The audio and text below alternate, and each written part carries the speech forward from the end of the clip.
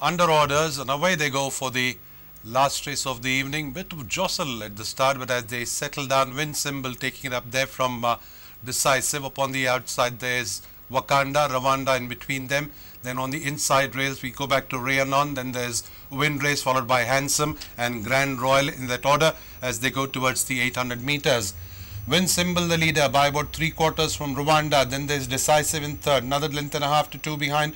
We go back to Rwanda as they go past the monument. A further 2.5 lengths behind is Wind Race. Then comes Handsome. Tucked up on the inside is Wind Race. Upon the outside there's Grand Royal as they start negotiating the curve. Win Symbol is the leader from Rwanda. Then there's Decisive followed by Wakanda as they enter into the straight.